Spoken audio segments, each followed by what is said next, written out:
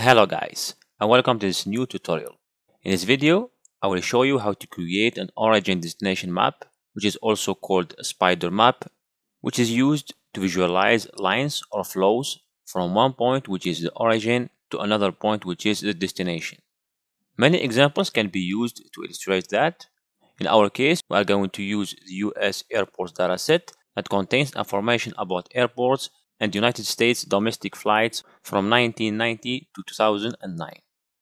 The link to download the dataset from Kaggle and GitHub is available in the description. As you can see here, we have a dataset that contains 15 fields and more than 3 million rows. In our tutorial, we are going to use the origin airport, destination airport, the origin airport latitude, the origin airport longitude, destination airport latitude, and destination airport longitude. And we are going to use these fields in order to create our points and our lines using MAKEPOINT and MAKELINE built-in Tableau functions. So let's get started. So first we are going to create 3 different calculated fields. The first one, which is about the origin point, so it will contain the origin airport latitude and origin airport longitude. Then we create a destination point, which will contain also the destination airport latitude and destination airport longitude. Then we are going to create a line to map or to connect the origin to the destination. So click on the down icon in here, create calculated field. First one, we call it origin point. And we are going to create that using MAKEPOINT built-in function.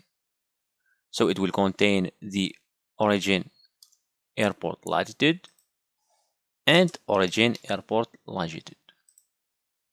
Apply. Okay. We do the same thing for destination. Okay, so create calculated field, destination point, and same thing, we use MAKEPOINT built-in function. So destination airport latitude and destination airport longitude. Apply. Okay.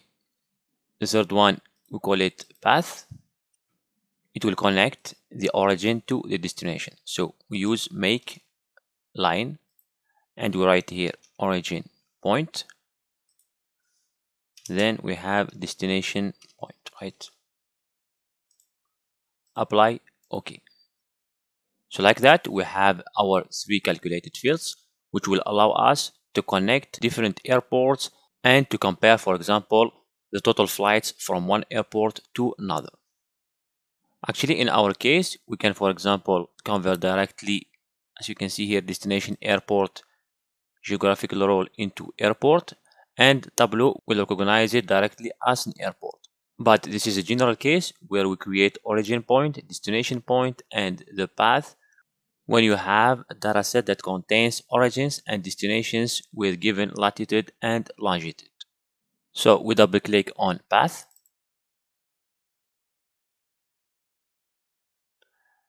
And we are going to select all the flights coming from JFK airport. So we drag and drop the origin airport into filters. And we are going to select JFK airport. Apply. Okay. We change the background of our map. So click on map, background maps, and we select dark. So we press on Control key and we drag and drop origin airport into label. We drag and drop destination airport into detail.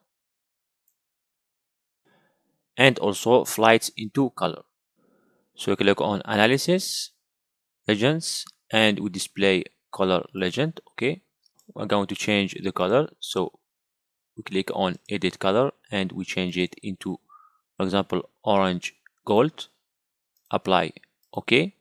So here we have the darker is the color, the higher is the total number of flights. Now I'm going to do the same thing for the destination airports. So we press Control key and we duplicate longitude. We go to the second chart. So we remove the sum of flights, origin airport. We remove also the path, and we change the geographic role of destination airport. So we select airport.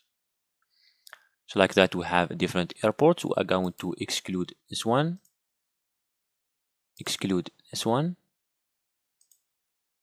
Same thing for the 7 unknown, we filter data. And we are going to do the same thing. So we're going to drop flights into color. So the darker is the color, the higher is the total flights. And we press Ctrl key, we select also the sum of flights into the size. So as you can see here, the bigger is the size, the higher is the number of flights. We click on the second one and select dual axis. So like that, we get our origin destination map for all the domestic flights coming from JFK airport. And we can increase the size, for example, for these airports, as you can see here. So as you can see here, the highest value is with LA airport. Then we have also Boston, we have San Francisco, we have Seattle, etc. So this is how we create the origin destination map.